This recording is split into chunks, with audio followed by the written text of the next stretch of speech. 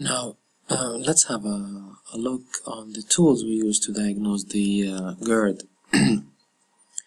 Actually, the main tool do exist here on the bottom of the table. It's the PPI trial test. This is the main diagnostic tool we use. Yet, at some point, we need to have an EGD for the patient. EGD actual sensitivity is low, like 60%, and the yield, you'll see only 20% of the EGDs with erosive esophagitis, while mainly above 50% will have NERD, which is a normal endoscopic finding despite the typical symptoms. The indications of EGD in GERD are when you have alarm symptoms, your PPI trial failed, or atypical symptoms of suspicious etiology, and those need to go for surgical treatment. Regarding the erosive esophagitis, the endoscopy will demonstrate reflux esophagitis and as a sufficient proof for the diagnosis. Sometimes you have a false positive findings that mimics the erosive esophagitis. Bear in mind, pill esophagitis is one of these main differentials, and also eosinophilic esophagitis with strictures. And at this point, you need to treat the patients as if they have refractory GERD, so you do pH monitoring on PPI. Usually, the appearance of the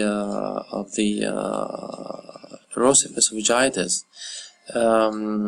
comes in 4 grades, which lies under the Los Angeles classification. All of the grades, the 4 grades, will have 1 or more mucosal breaks.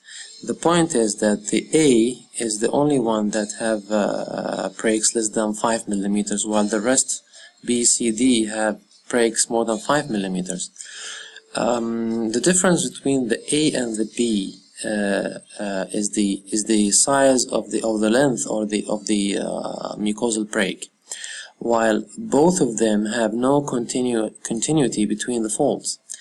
C and D, both of them have continuity between at least 2 folds, yet C grade have less than 75% of the esophageal circumference involvement, and the D have more than 75% of the esophageal circumference involvement. We put the manometry and the barium swallow here just for the purpose of the comparison. We have a legendary test like the Bernstein test, which acid installation. They put acid in the esophagus, and then they watch out for the symptoms. This is no longer used anymore. Also, the gastroesophageal scintigraphy is an outdated test. No need to discuss about it. Barium only helps when you have other etiology that you need to rule out, like rings, strictures, or hiatal hernia. That might help with the diagnosis. The role of manometry in GERD is actually the indications I put it here. It's mainly pre-op. When you are about to send the patient for surgical fundoplication, you need to do a manometry just to rule out an existing pre-op dysmotility disorder. Also, post-op, when you have a patient with a persisting dysphagia, you need to send the patient for manometry. But actually, you first do an EGD, and maybe you also need to do a barium swallow. If both are negative, you go and do a manometry. Also, non-cardiac chest pain is one of the indications to do a manometry when you have a normal EGD and a normal 24 pH study. Okay, the main other tool is the 24-hour ambulatory pH monitoring, which have a high sensitivity actually.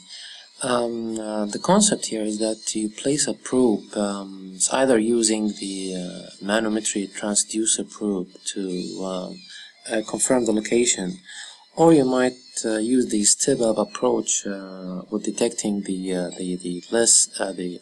higher pH while you're going up in the esophagus. Actually, there is no relation between the amount of reflux and the presence of the esophagitis or the symptoms severity. Here, the main finding that you are looking for to confirm that your patient have GERD is that you detect pH that is less than 4 for more than 4% of the time of the 24 hours. Precisely 4.2%. With using the symptoms index, which we discussed it before, which is the the number of symptoms with reflux divided by the total number of symptoms. If you have more than 50%, you have a positive symptoms index. If you have less than 50%, that's a normal symptoms index.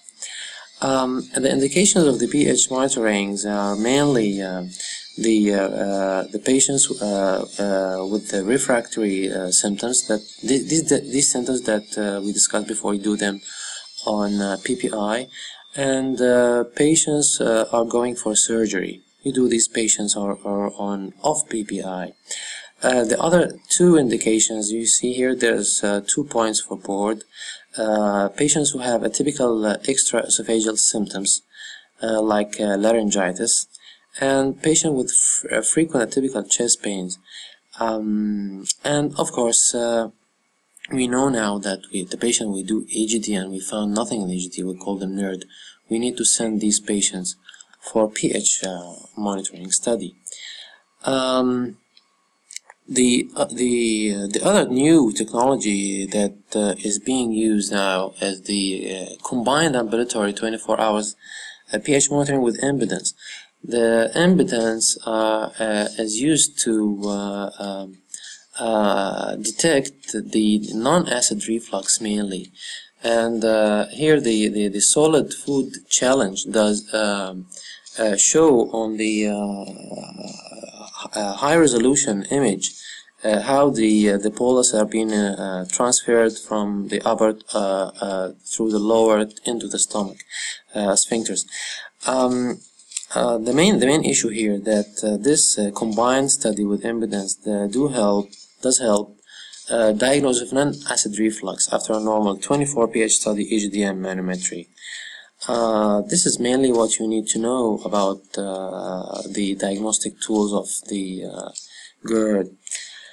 Now let's move a little bit down with the management of the gastroesophageal reflux disease.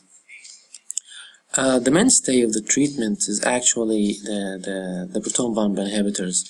Though the lifestyle modification have some implication, what the studies actually showed that there's a benefit. Let's focus on weight reduction, which is the most effective measure and is a proven benefit. Also, weight reduction through surgery has been proven benefit as well. Elevating the head of the bed has been proven benefit, and avoiding food 3 hours before bedtime has proven benefit in reducing the symptoms. Acid neutralizers and H2 blockers actually are not that kind of reliable treatment, so again the PPI is the mainstay of the treatment, and the healing rate is more than 80%, and these medication needs to be given at least 30 minutes before the meal. Remember that the PPIs are potassium, hydrogen, AT-base blockers.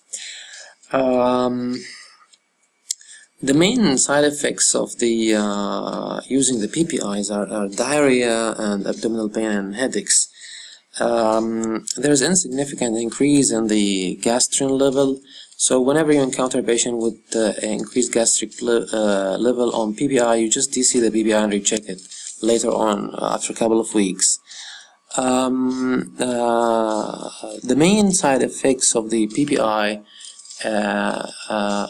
is community-acquired pneumonia that develops on the long term, and the C. diff and the SIBO that develops on the long-term use, along with a fundic gland polyps of the stomach which have no malignant potential. There is some debate about the hip fracture and osteoporosis. Actually, patients who do not have risk or never had fractures secondary to osteoporosis wouldn't have a significant risk when they use a PPI. PPI also have a minimal impact on the absorption of vitamin B12, calcium, and iron, and the least affected mineral here is the magnesium. This is surprisingly a board question. There actually no significant interaction now that we know with the Plavix. So you go ahead and use the Plavix while the patient is being treated on PPI. Another point that comes on the boards is the PPI dexlansoprazole is the only flexible PPI. I mean, it can be given regardless of the meal. Regarding the other treatment modalities is the mechanical prevention of reflux. We mean here the surgery, which have comparable outcome to the PPI, which almost 80 to 90%. You need to consider the Rowan-Y surgery, which is the surgery of choice in patients with GERD who are morbidly obese and have hiatal hernia. Remember that GERD with obesity, the patient needs to be at least of a BMI of 35 plus comorbidity or more than 40, which also the surgery with the treatment is always higher than treatment alone. Patients who mostly will benefit from the surgical intervention are people who have good PPI response pre-op, and patients with good correlation between either acid or non-acid reflux symptoms. Patients who show least response are the patients who lack response to PPI and lack evidence of reflux, and female gender patients. You never do a surgery to a patient who have esophageal dysmotility or have hypersensitive esophagus functional disorders and who have an extra esophageal symptoms not responding to PPI. Remember that you need to do all the time manometry before all the patient going for surgery, and pH monitoring for patients who never showed erosive esophagitis. The main complications are the dysphagia. Usually it fades by time, persists only in 5%, and at that time you need to do an EGD. You might even need to dilate the patient or rule out eosinophilic esophagitis at that time. Remember that 60% of the patients after surgery will require either surgical revision or PPI over time. Basically, currently there is no recommendation regarding the endoscopic therapies, either suturing, artificial mechanical barrier, the speed bump, and whatever. Here I put some few words on the PPI step-down approach. Usually, the patient should be weaned off PPI as possible. That's the main concept about it. When you wean off the patient from the PPI, you need to do this gradually, because there is rebound hypersecretion of the gastric acid after if you draw the PPI suddenly. Just few words on H. pylori and GERD. Remember that H. pylori decreased the risk of GERD and erosive esophagitis, though H. pylori eradication does not cause GERD and doesn't cause or make you need to increase the dose to control the GERD. Remember that bile acid and pancreatic reflux are the most harmful type of reflux. Thank you.